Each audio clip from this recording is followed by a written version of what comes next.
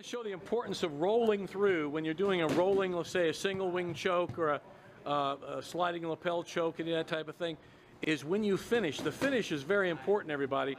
Finish where you're on your buttocks when you're choking him. So don't just lay and bear the weight. First, do it. Let's talk about the finish. So he does the rolling single wing choke, kata hajime, and he rolls it through.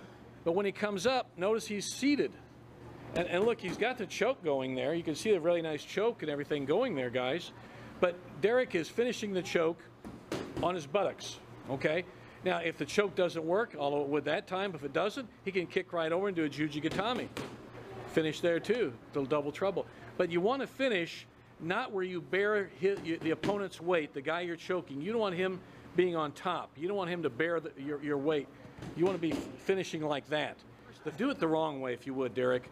So just he's going to come, he's going to roll. Now watch when he rolls Mike, and he's kind of rolling. See how he's doing the sideways, and he's kind of bearing Mike's weight on him.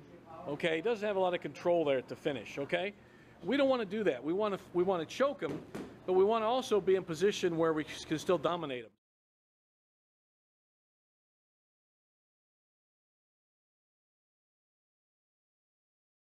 Okay, so you want to finish on the buttocks. It really does add to the tightness of the choke, and it adds to the point of control where if the choke doesn't work, you can finish right into a ju-jitsu or something else. Okay, so the finish is important. So